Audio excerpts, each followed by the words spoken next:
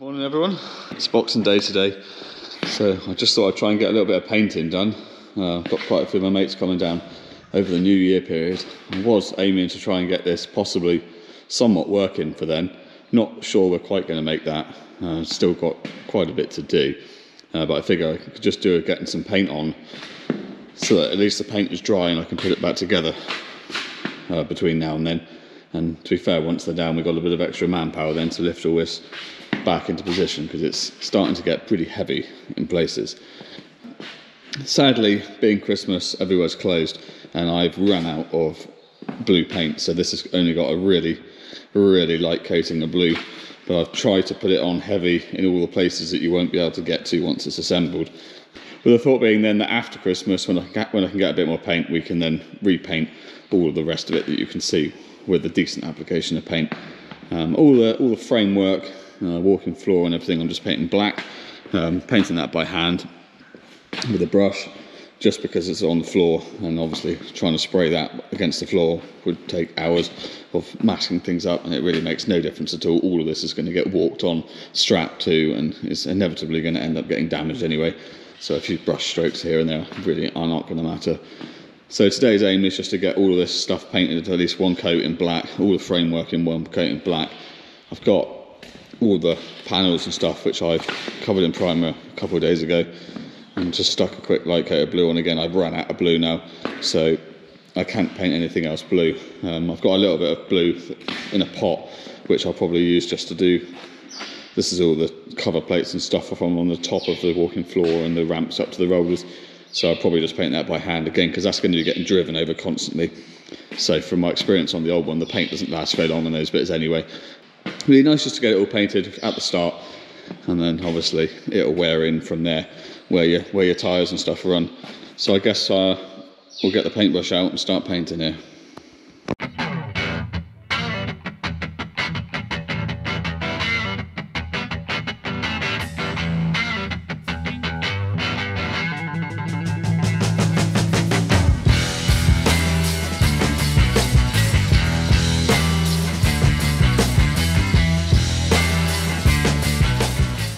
Right, so we've got a splash of paint over all of that now. Like I said, I just hand painted all of the black.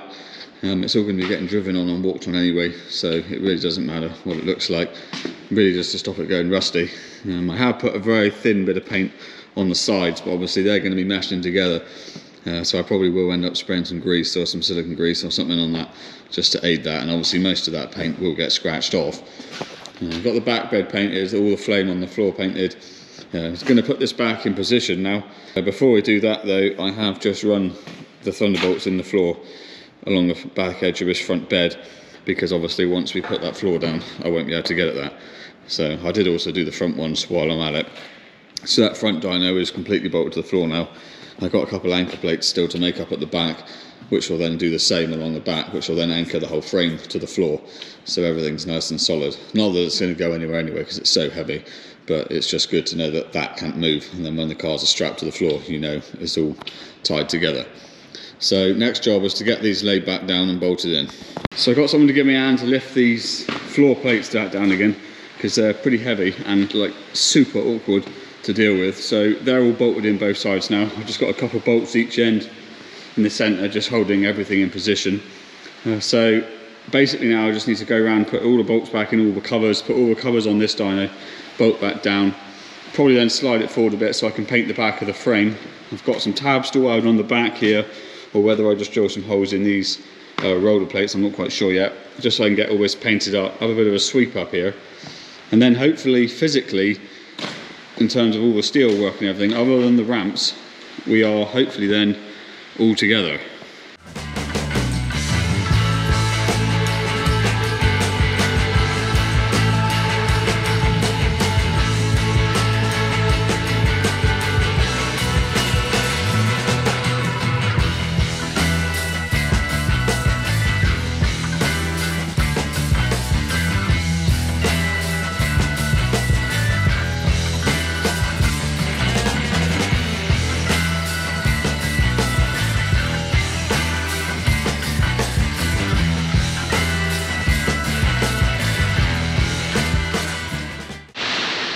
Right, I've got all the covers bolted on now. Obviously I haven't bolted the lids on because I've still got wiring and plumbing and everything to do in that end.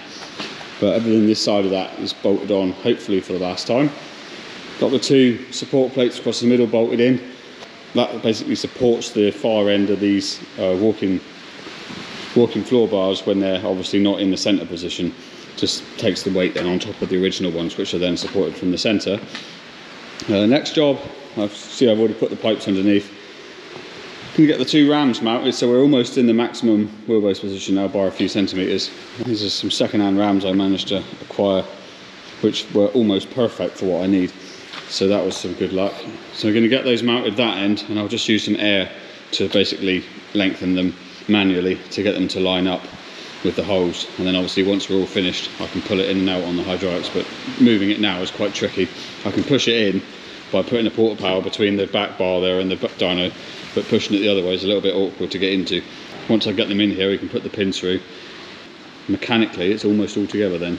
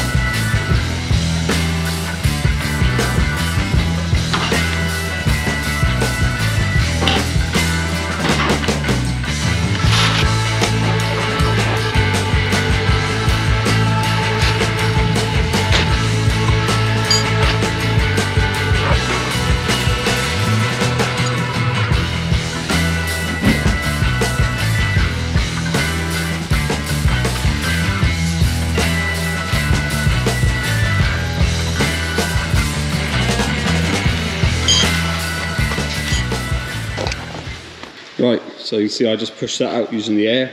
Got to be a little bit careful with air with rams because it's not like liquid. Obviously you can compress it, so you've got to be a little bit careful that you don't build too much pressure and then you'll suddenly shoot off somewhere. So I've got that all lined up, got the pin in. Clip those pipes back, they just run then underneath.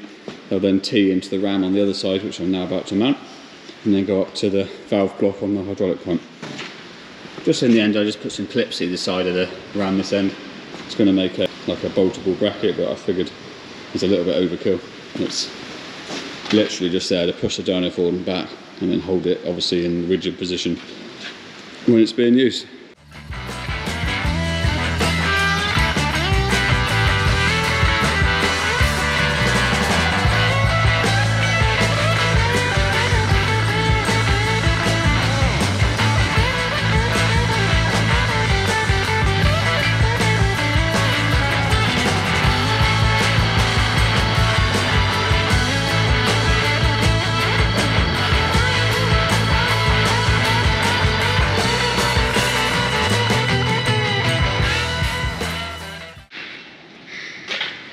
Right, that's all mounted now.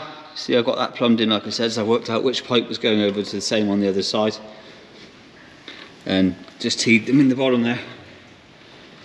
So I just got a couple of P-clips there to keep those hoses up off the ground. So that's pretty much the hydraulic side of it complete. Obviously we just got two solenoids on there, which will be connected in the control box when I get around to wiring, but pretty much leaving that till last.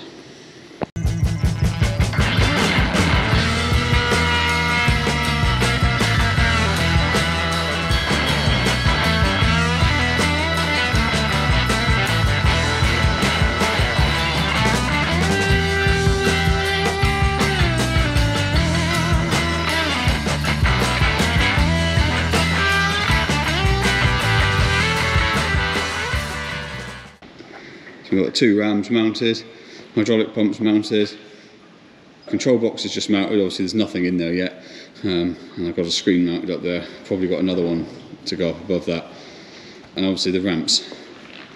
But she is actually starting to look like a dyno again, big time, so this is pretty cool.